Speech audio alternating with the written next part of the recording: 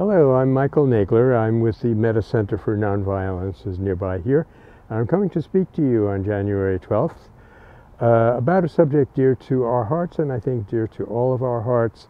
The overall frame being, what is the real role of contemplation and action in the modern world, the problems that we face today? We see nonviolence as the bridge between spiritual practice and social change. So how to find our Svadharma in that arc, that's really what we're going to talk about. And I look forward to seeing you on the 12th.